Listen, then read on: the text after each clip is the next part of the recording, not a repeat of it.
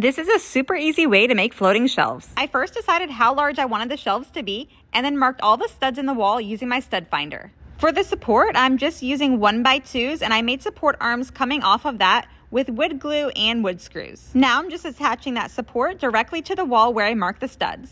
And I like to have 2 screws go into each stud location. I made sure that first shelf was level, and then to set my second shelf, I just got a longer level to make sure that it was plumb. And I repeated the same process, just screwing directly into that stud. For the top shelf in this project, I'm using 1x8s. I cut that to the same length as my actual support. And then for the face frame of the shelf, I'm using 1x3s. I use my miter saw to make the cuts, and I'm just attaching it with my brad nailer. I repeated that same process for the top shelf, and to cover the bottom, I'm using a 1/4 inch piece of plywood.